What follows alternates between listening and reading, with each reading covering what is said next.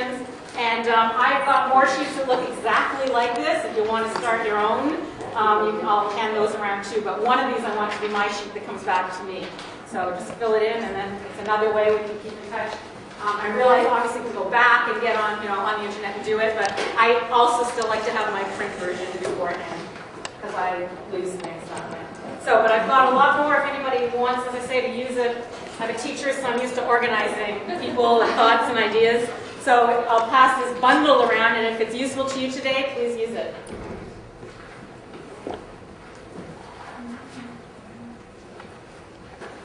So I'll just start by saying, I didn't know who was going to wind up here today, but I initially, when I found out about PodCamp, it was just through some searches and research that I was doing on the net myself, because I was looking into podcasting to use in a high school here in Toronto.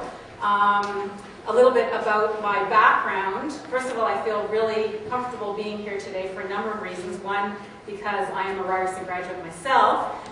Came out of this building, well, not this building, but the building across the way when we had big reels of videotape that we were using for television and video. And so that was back in the 80s. And so I feel comfortable because I'm back where I began. And after that, I actually worked in broadcasting for about 7 years, so I was trained in radio and television production. I worked in broadcasting, and then I became a teacher right at the time that media studies was an important part, was becoming an important part of the curriculum. It was long before we had any such thing as programs called ComTech or all these other things that we now have. And so the history behind those people who were teaching how to make films and how to make videos and do all of that production work was generally maybe a history teacher in a classroom somewhere or an English teacher in a classroom somewhere who knew and saw the value of integrating media into, into their curriculum. And of course, right from the beginning, production has always been 1/3 expectation of those courses. It's written in the documents.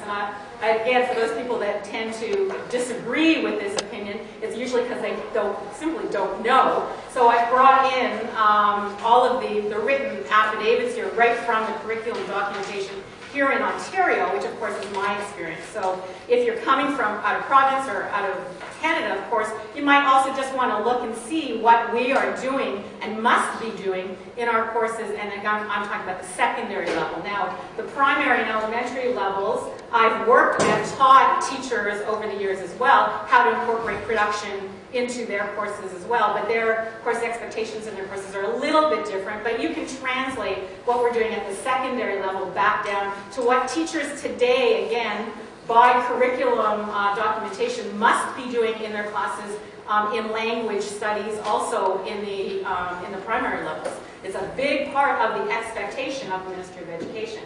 And a lot of people don't realize that. And so we've wound up in a world where everybody just thinks they're the only one that's doing it, or they're the only one that's supposed to do it, because they've never bothered to read what the curriculum expectations are of other educators. And I began as a media teacher, which was English curriculum. I'm now a media teacher as an English curriculum teacher, but I'm also a ComTech teacher, which is part of technological studies here in Ontario.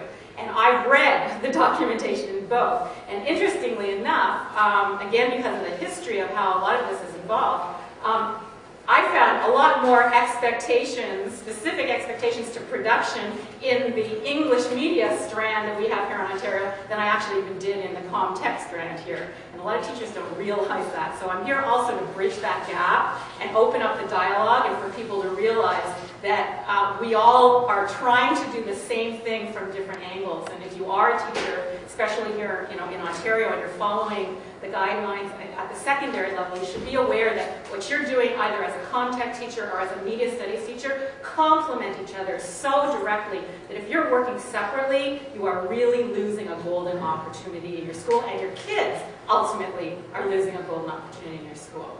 So one of the things I will pass around, as I say afterwards, are the direct expectations that we see in the guidelines here in Ontario for what high school teachers have to do in English, all the way from grade 9 to grade 12 with media studies, and then what the CommTech teachers, our communications technology teachers, have to do here in Ontario in their grade 10, grade 11, and grade 12 courses where they're supposed to be doing some production as part of that course as well, right?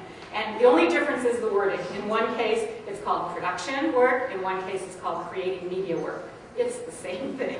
It's the very same thing. And when you look at the expectations, you'll see how similar they are. So what I handed around really is something that I want all of us to work with today, to start dialoguing and talk about it. I don't want to be the one to stand up here and tell you what to do because everybody is in a different circumstance.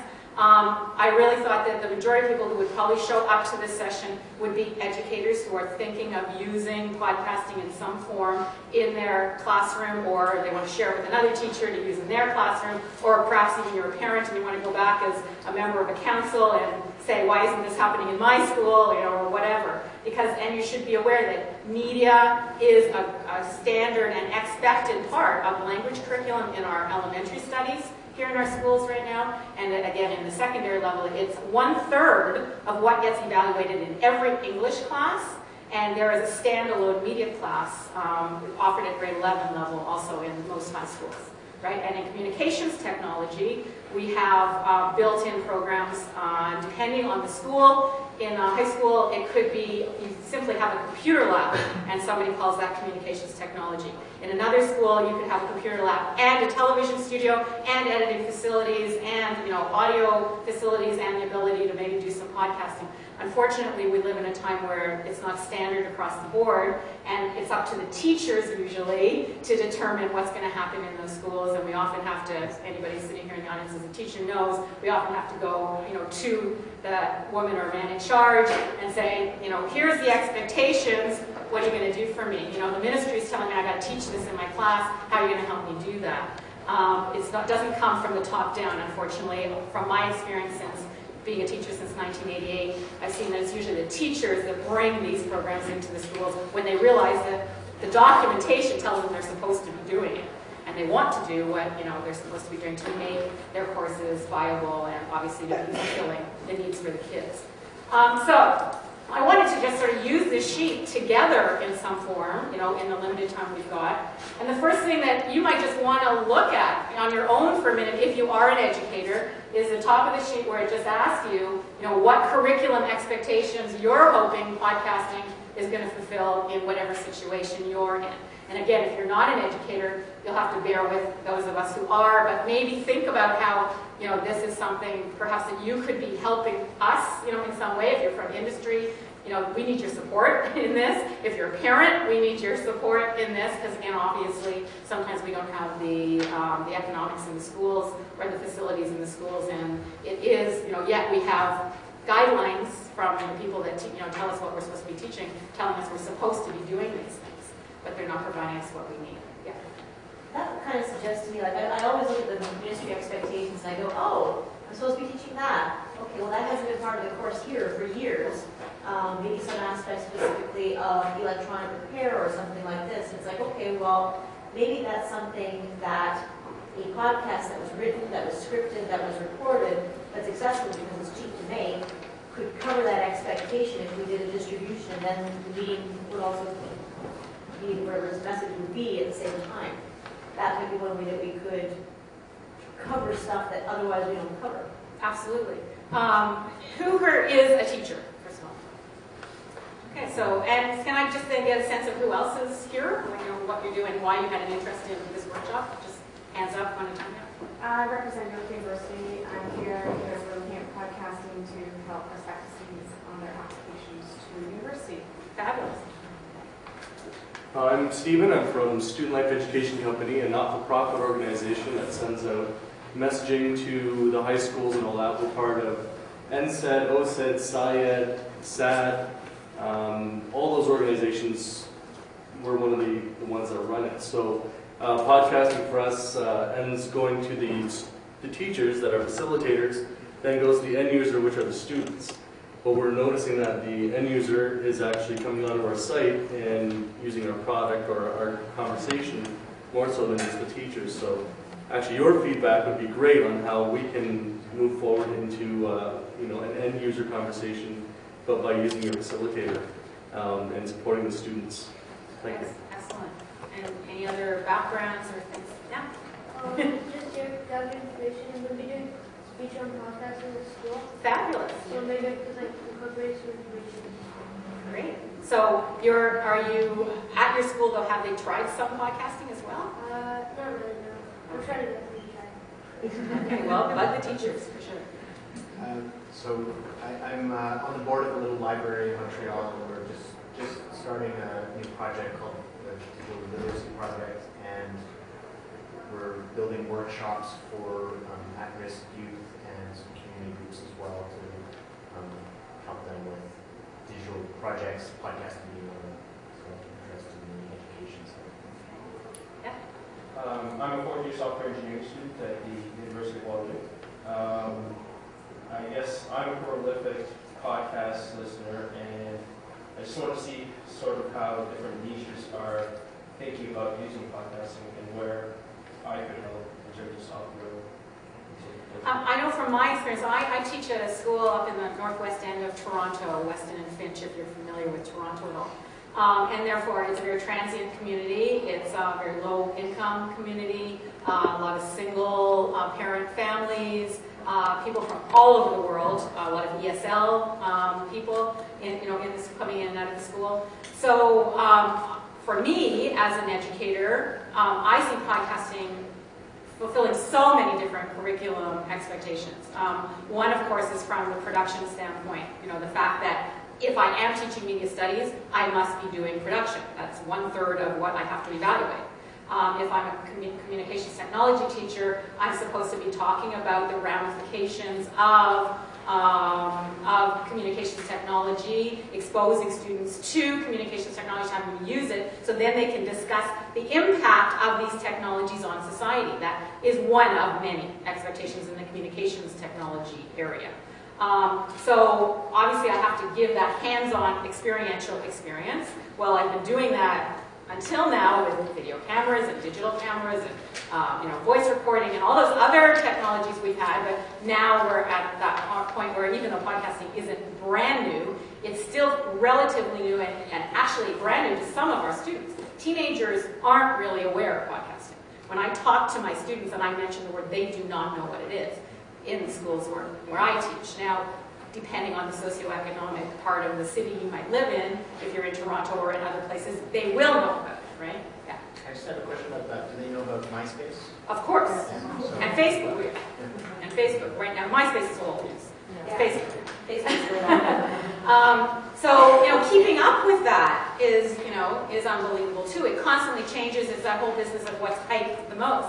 And podcasting isn't hyped, really, because podcasting is such narrowcasting, as was mentioned earlier in some of the other sessions we've had today. It's not broadcasting, and our students, our teenagers don't hear about those things. They hear about the mass-produced things, because that's the world they live in. Yet, it's the perfect place for them, I think, to speak and get their voices heard and provide alternative communications.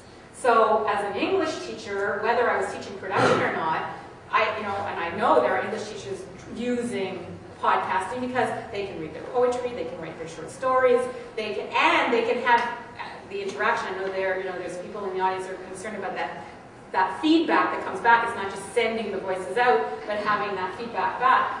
They want it, if they have feedback from other people their own age, it means something to them too, right? When you're in school and you do something for the mark from the teacher, it's not the same as doing something to be heard by someone else who's your peer and get their feedback. It doesn't matter that, it's a rubric 3 or a rubric 1, for the terminology that we use by today's education standards. It's more important that somebody says, did you hear so-and-so read their poem? Wasn't that cool? You should, go to that site and listen to it.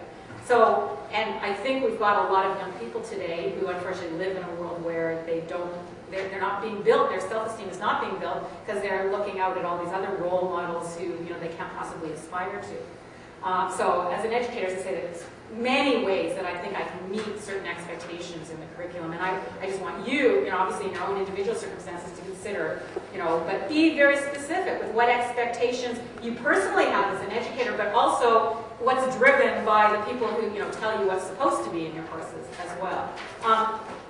It might be actually a good time. I'll just pass these around. There's one set here shows you everything all the way from grade 9 to grade 12, what is expected for using communications technology and media production and things like that in the high schools from 9 to 12, including that what we call our open grade 11 course, media studies course here in Ontario. So you can peruse it and just keeps you more informed if you're not an educator. Can you pass the first one around? Yeah, absolutely. And then the other set was our grade 10, grade 11, and grade 12, some samples of the expectations. And again, this is just cut and paste straight from ministry documents that teachers must follow when they're delivering their courses in Ontario. That shows, where some podcasting might fit in here as well. And obviously, there's many ways. You're saying something about the production has to be 30%. Is that the same as application? In the media studies course, Yes. for those of you that are teachers at the high school level, in the media studies course, if you're teaching the grade 11 and standalone media studies course, you don't use the categories communications thinking, knowledge. Those are not the categories we use. We use text, audience, and production, and that's it. And so when we evaluate students' activities or tests or whatever it is, we assess or evaluate based on something where they were learning about the content of that material or creating content for that material. That's text. Audience, where they're reflecting on how they reacted to something or who something was made for, and then production, where they make those things and they have to consider the text or the audience as they're making it. As I understand it, I think the communications technology are under review for the moment. Yes. And we just got back to the media art. They're all changed it. They changed application, which is, I guess, our version of the production. That's right. Now there's a 20%, and that's for fine arts for media arts. Yeah. From what it used to be, it was about 50%, and I think they're moving in the same direction with tech. I'm just wondering how that's going to affect. Yeah, I don't know, and they're constantly in flux. Just as I was just at, I guess it was like a consultative committee meeting with teachers from all over on Toronto who were giving feedback to the ministry for the new curriculum guidelines for English. And the media strand, we call them strands in terms of the different areas that we cover. The media strand now, an additional part of studying media or creating media is also what we call metacognition, where we must now, as teachers, also do that reflective education. So not only do I teach you how, and then you do it, but then I also have to now have you play back what did you learn by doing it, and discuss what effect did it have on you as an audience member, or what effect did it have on you as the producer. What was your frustration with the fact that you had to get this story over 2 minutes and you only had a week to create it or something like that. So that what we call metacognition is now, it was never written into the curriculum documentation, it is now also going to be written into the curriculum documentation. So every year, every few years, there's some other level or some other way that we have to approach this. It's just the terminology that changes. I have a question about the laws around podcasting for schools and youth and putting them on there. Because we do national programs. You know that the province for province and territory, they're all different. And as for a person that actually wants to show a lot of this stuff,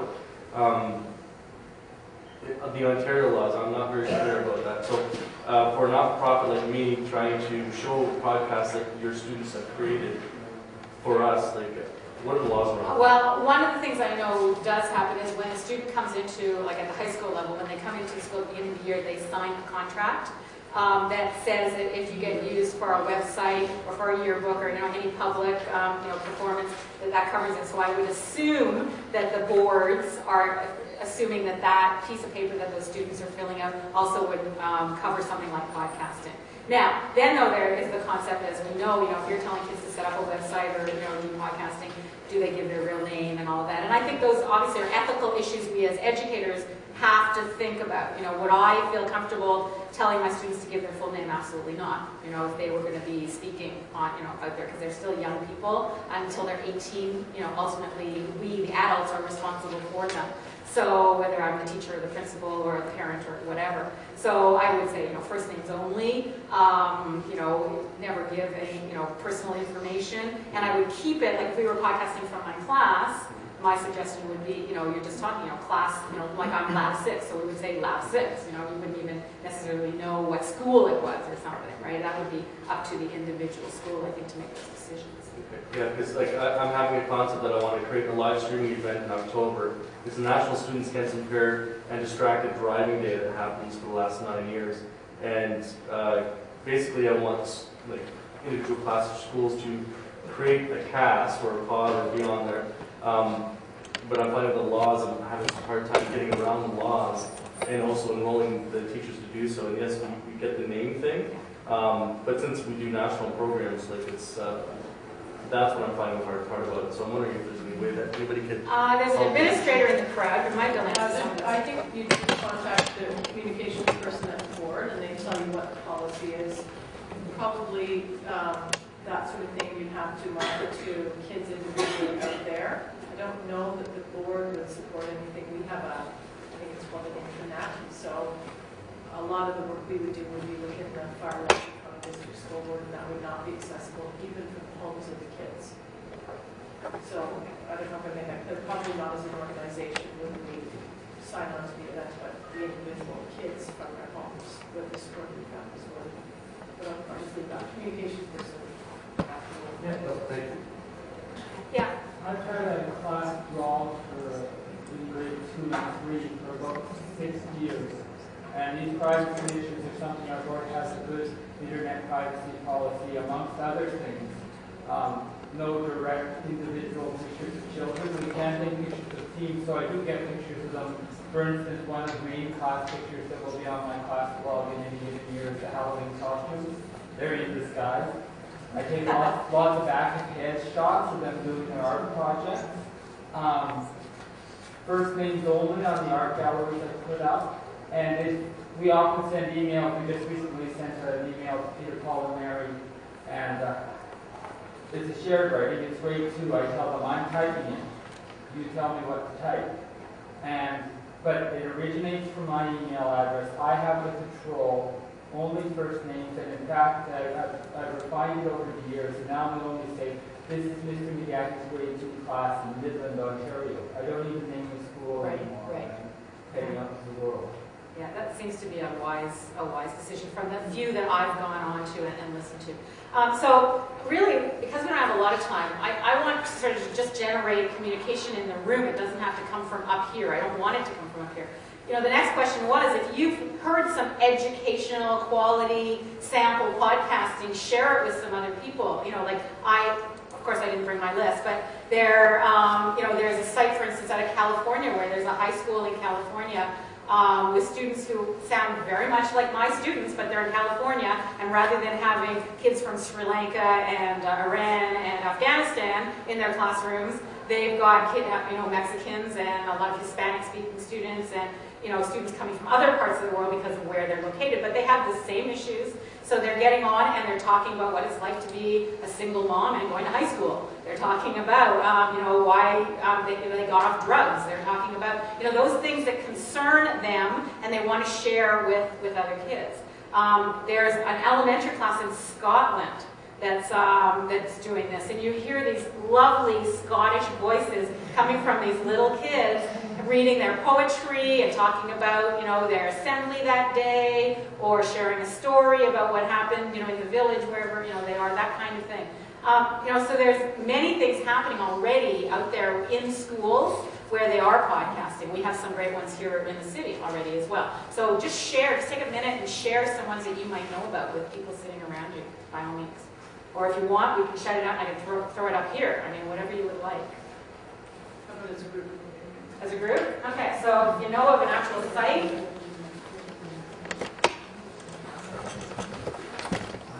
Anyone? Educational podcast? You can usually just Google educational podcast and get it something.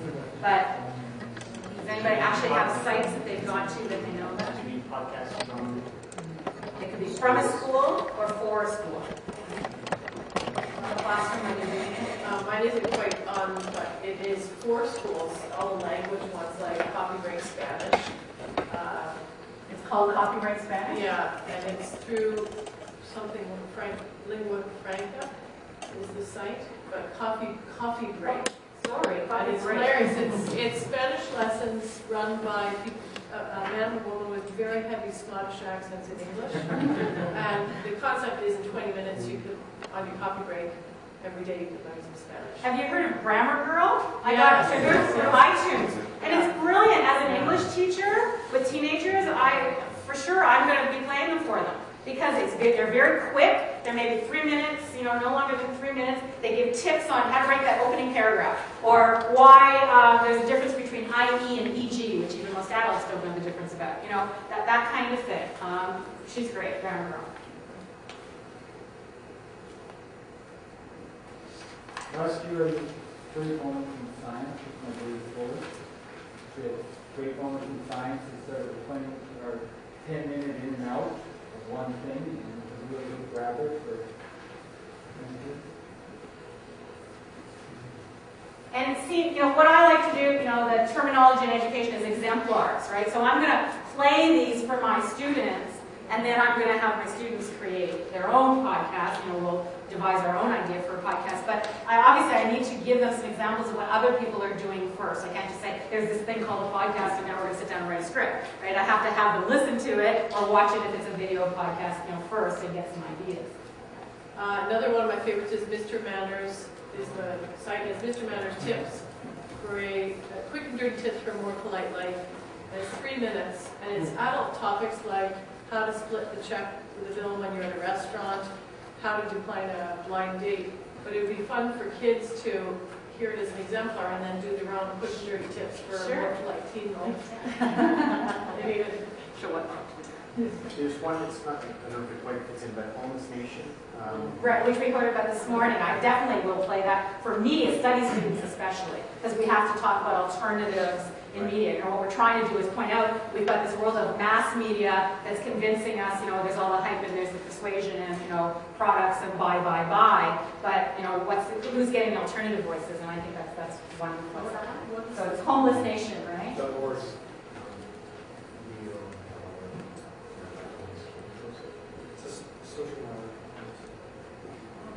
Yeah, for sure. I'm going to be getting onto that one.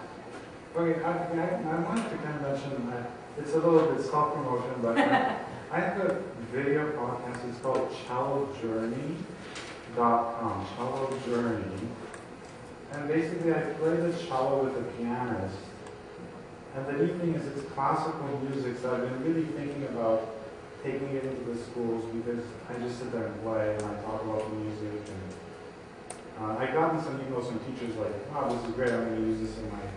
I haven't gotten around to creating an educational component to it yet, but already it's something that amuses students.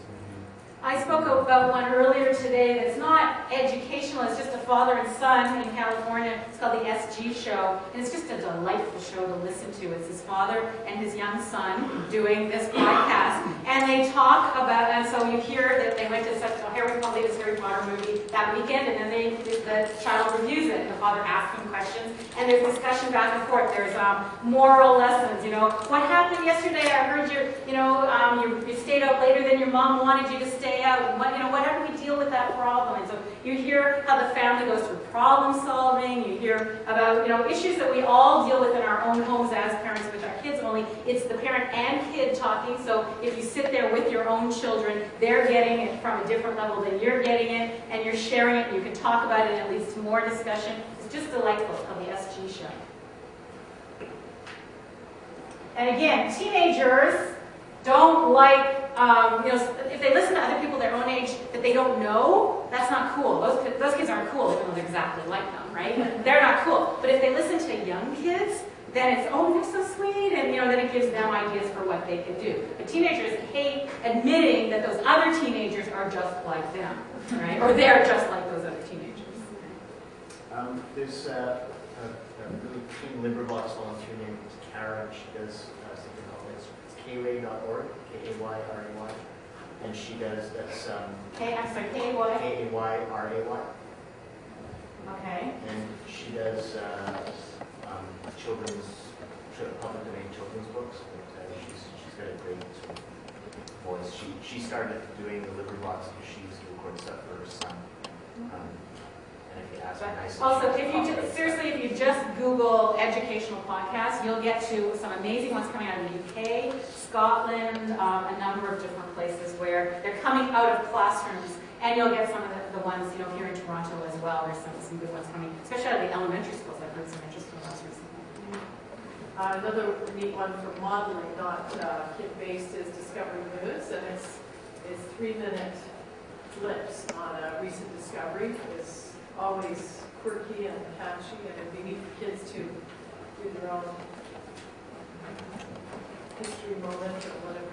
Okay, so we don't have a lot of time, so just shout out specific projects you think, you know, also might be successful. What could work? I mean, obviously they can make a podcast, but more specifically, you know, what could they be doing? What could we have? And whether it's elementary panel, middle school, you know, secondary school, what are things that you could see that maybe you've thought of and somebody else hasn't thought of yet that would work?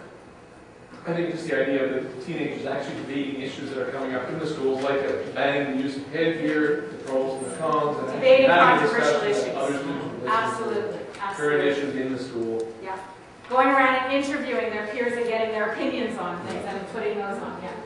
I agree. I was going to add to that, especially the more disturbing issues that affect students, like peer bashing, violence in schools overall, and things that affect the community. I'm thinking things that perhaps, well, one issue that I'm thinking would be useful in Regent Park, which has a feral cat overpopulation problem, is to make residents and students aware of how it can be prevented, or how they can be involved in remedying the problem. And I find, you know, my take the last few years on teenagers is that they really feel disconnected. They're so disconnected from life. They come in, they're negative, they're tired, they have no enthusiasm for anything. For anything. How is that different from when we were teenagers? I love school. I ran to school. My friends were there. It was a social thing. It was a social thing. It's not social anymore. It's dysfunctional. And so we, you know, and so what is it? You know, it's not what's happening in the school that makes them that way. It's the communities that they're coming from that's doing that. The larger community that's doing that, right? That doesn't get created in school. They're bringing that into school. So connecting them to a larger community. And I like sitting down with my students and just saying, talk to me about, you know, your community, not the school. Talk to me about what's happening out there. And that's when they need to make that connection with where they fit. Where do they fit? Who are they? They're a brother, they're a son, they're you know, a sister, there might even be a parent. They might, you know, who are they? And having them recognize who they are on this planet, and therefore connecting them to all those other people like them. They don't see that anymore. They don't see that. They're so isolated. I'm just curious, probably straying off topic a bit, but do you think there's a relationship between that and the fact that kids live so much with MySpace and text messaging? And that I think it's I don't think it's the only thing, but it's definitely part of the puzzle. Absolutely. I would say probably 50% of the discipline that we handle in school originates on MSN and Facebook and all those things. And I think this is the perfect way to channel it. They are tuned to the net. They're electronically connected at, I think, most points of their day. And so to give them a structure is a great thing. We assume that they have skills and they have literacy and they know how to judge the value of content, and they don't. No, they don't. You know, they have sophistication on a very superficial level. You know, they know MySpace, they know Facebook, they know these things, they know what iPods, they know that Brittany just got her hair, shaved, and, you know. But if you get any farther, if you try to say, why do you think she did that, or, you know, who's paying her to do that, or, you know, whatever, there's nothing there. Yeah. I was just wondering, have you done a little bit of podcasting in the schools, and are those kids enthusiastic? Well, when I have introduced what it is, they said, yeah, that sounds cool. You know, we'd love to do that. Yeah. But can I just, how do you distribute it to your students? Like, if you actually podcast, considering that you can't upload from Macs using a TBSB system legally, how do you actually get the podcast so that you can have the students see them and read them? Okay, you mean in terms of like at home? Well, at home or like, and you could create one in the classroom and look at it and not specific terminal right there.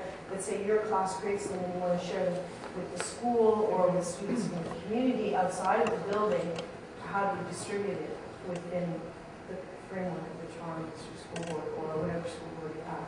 Well, I think that's where we have to link, obviously, with each other. We have to get it out there. You know, we've got, for instance, in Toronto District School Board, we've got TEL, and you can get out to conferences and say, have you heard about this? Have you heard about that? And other teachers are going to find out about it. And students, and we now fortunately live in an age where I don't know a school that isn't like overwhelmed with computers right now. So the kids have that.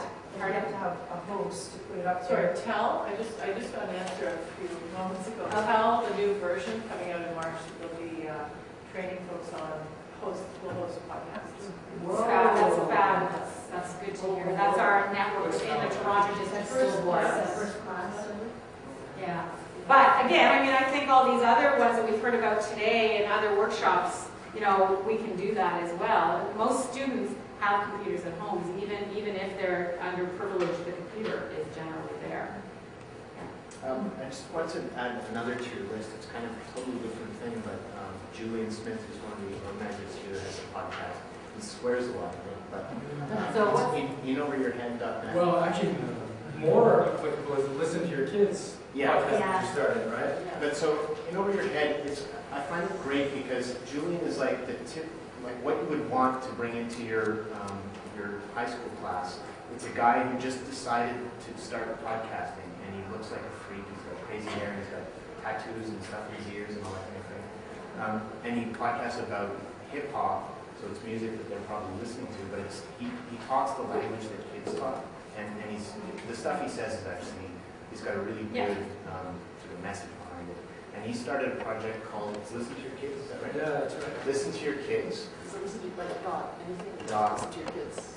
Either net or com, I'm not sure. And the idea is to phone in, that kids can phone in and just leave a message for their parents. And it's a podcast where just there's no editing or anything, just kids can leave whatever they want to say to their parents. And the idea is to try to get parents listening to what kids are saying and kids talking to their parents. And ultimately, to me, the ultimate goal would be that once the students are out there and we let other people in the community know about it, other students who aren't in the classroom who might have created it start getting involved. And then dialogue starts happening between the young people themselves. You know, ultimately it should then be out of my hands as the teacher who initiated the project, and they start running it and they start, you know, creating the content and dealing with the content and reviewing the content, et cetera, et cetera. We all know we're here at the podcast and talk that the most fun is doing and creating. Now I'm in a position as a primary teacher where I have to do a lot of the doing. Our class blog is, I got the artwork up, I put audio up when I can, I put message to the parents, it's an all-purpose. I use it for everything I can, but it's still me doing it. And I reconcile myself that that's okay because it's their work. And I'm exposing them to this is another way to communicate. So I think any of us who have taught any courses that involve technology have found that ultimately the teacher still does twice as much as they thought they would have, right? Because there's so many other conflicting demands on kids, et cetera, et cetera. Well, this is following up on your earlier discussion about engaging the kids. Basically, the idea is to get them in line with the idea that this is all citizen journalism, and that they are citizen journalists just by the fact of their age. And in 10 years, they'll have no choice. You talk about you being the person of the year. Well, it's in some ways it's them. Just because in the flow of especially Western society, they're going to be blogging and podcasting. And so the earlier you can kind of get that message to them, it might be sort of like what Hugh's doing is doing a lot of preventative work. That might be empowering the kids, showing them that this is something that it's an outlet for them right now, or at a young age for those doing the primary work, just to feel, that they have an outlet for these emotions and energies, We could go on. I'm hoping you'll walk away with these sheets and you can fill in the blanks and it'll help you if it's something you're trying to start up yourself. The question is, what do you already have available in the school? You really want to do some research to find out. because as you know, from some of the workshops we've seen, it doesn't take much. Sometimes we think it's going to take so much to do this, and we've seen in some of the other workshops today, it doesn't really take that much. And then what do you still need to purchase? Tips from your peers, you know, use these sheets yourselves to sort of keep your own notes on it. And then the last one just sort of gets back to, again, that metacognition thing, you know, that exploring afterwards the benefits and the risks and the ethics associated with this form of communication technology. Not just doing it, but then coming back and talking about it with the young people today. You know, this is an alternative form of communication, and what are the benefits of it? What are the risks of it? You know, what are the ethics associated with that whole concept? You know, most students today, if you talk to them about, you know, don't download music, they couldn't care less that they are stealing music. They couldn't care less. So, you know, how do we get those ideas across to them, et cetera, right? You know, and talk about them. So, you know, think about how those things are going to have to come up in a classroom. Finally, if you're not a media studies teacher, but you're a communication technology teacher, still, AML, the Association for Media Literacy, or if you're just involved in education in any way, an excellent organization to get to know, Association for Media Literacy. They have a website, and you can become a member for $30 a year. Anybody can become a member. They have a bulletin that they put online with suggestions for things to do with everybody from JK up to grade 12. Parents can do with their kids, et cetera, et cetera. So you're a really good source in terms of talking about the media in general. And of course, you know, podcasting will come out of that. Thank you. I hope